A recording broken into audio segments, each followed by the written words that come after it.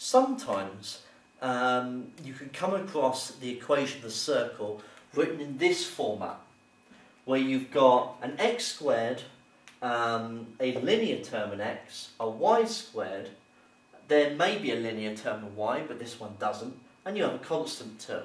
And it looks slightly different to how we've had the equation of the circle before.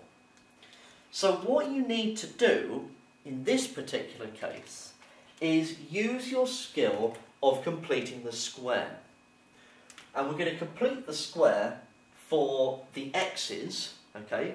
We're going to leave the y's alone because there's only a y squared there, and that's perfectly fine. So we're going to complete the square for the x squared minus 4x, and we're going to get x minus 2 squared, take away 4. And we've still got that plus y squared minus 12 is 0. Now if we rearrange that, we can get the x minus 2 all squared, we've got the y squared, and minus 4 take away 12 is minus 16, and so if we add 16 to both sides, we can write the equation like this. And this equation has a centre at 2, 0. Okay, so 2 and 0, okay, and the radius has a length, square root of 16 is 4. So that is how you can convert an equation like this into the equation that has the format that we are used to. I'm going to go through one more example.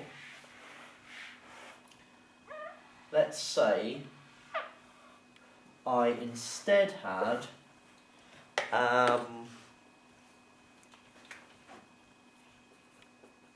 this. Okay, it looks fairly similar, but now we have this constant, this linear term in y as well. And what we're going to do is we are going to complete the square on both parts this time. Okay, this is the more common style that you will see. So the x squared minus 4x, we've already done that before, so it's x squared minus 2, sorry, x minus 2 all squared, take away 4, plus, now for the y's, we get y minus 1 squared, take away 1, and we've still got that plus 1 equals 0 on the end. So we're going to write the x's, and we're going to write the y's. The minus 4, take away 1 is minus 5, add 1 is minus 4, and so if you add 4 to both sides, we can bring the 4 over onto the right hand side. So you can now identify that the centre is 2, 1, and the radius must be square root 4, which is 2.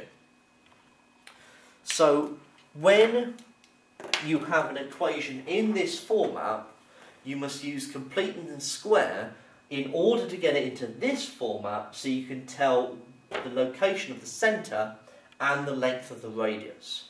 Okay? So you need to be able to manipulate this equation into this format and back again.